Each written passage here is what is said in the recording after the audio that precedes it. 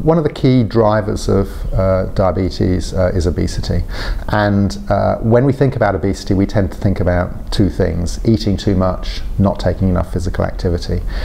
For the last 20-30 years we've very much viewed these as personal choice type issues, but in fact they're not really. We mostly do things that are driven by the environment that we live in. So if it's easy to walk to work, we walk to work and we get more physical activity. If it's easy to buy healthy food, we buy healthy food.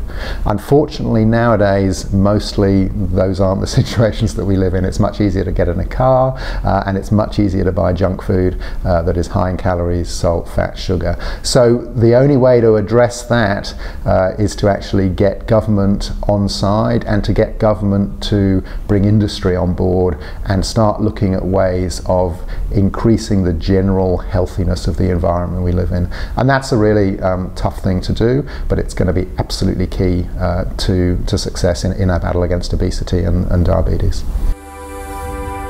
The Australian Academy of Science. Follow our Facebook page.